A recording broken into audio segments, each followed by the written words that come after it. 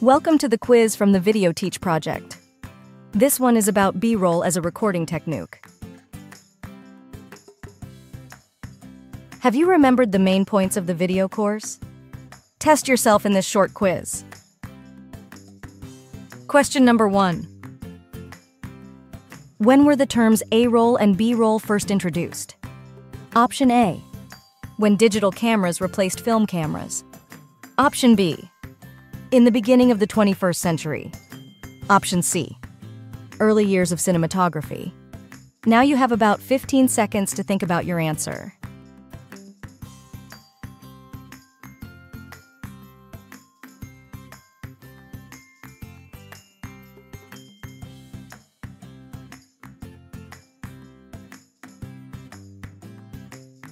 The correct answer is C.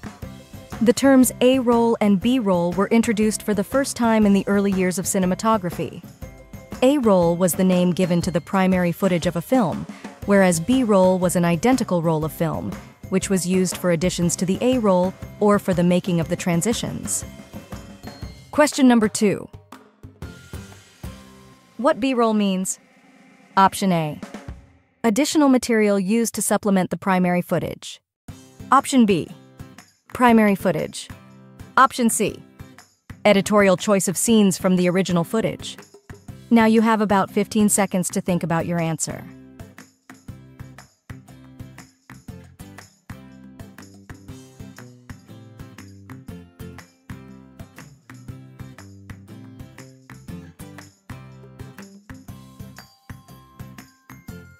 The correct answer is option A. B-roll is considered any additional material used to supplement the primary footage in order to enhance storytelling or to support your point of view.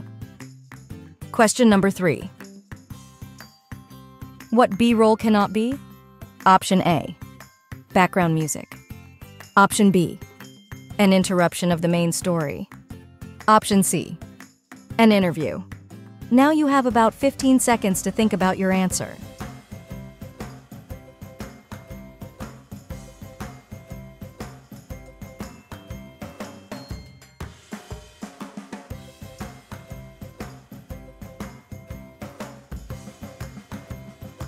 The correct answer is A. B-roll helps to develop a more intriguing story or to explain further a complex point. It can be a zoom out, showing a landscape, the sky, some special building. Or it can be a zoom in, focusing on a specific detail, be it natural or human-made. B-roll can serve as an interruption of the story, examining different perspectives, implications, or outcomes, which may illustrate a key point or strengthen the argumentation. Question number 4. Can you play with the speed of the B-roll? Option A. No, the pace of the B-roll has to match the speed of the main footage. Option B. Yes, it is up to you to decide on the speed of the B-roll. Option C. Only when you use additional camera. Now you have about 15 seconds to think about your answer.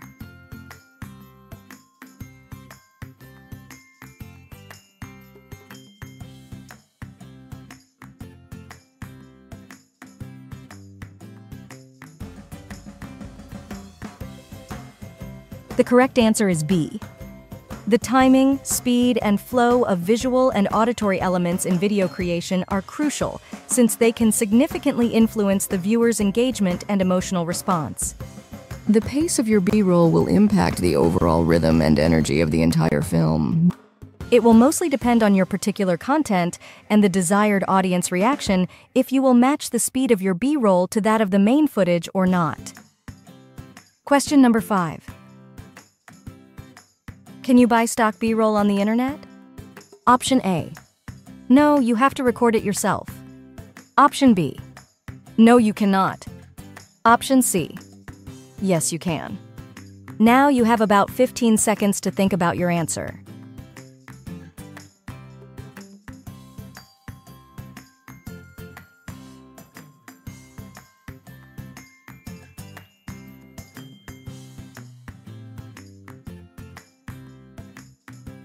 The correct answer is option C.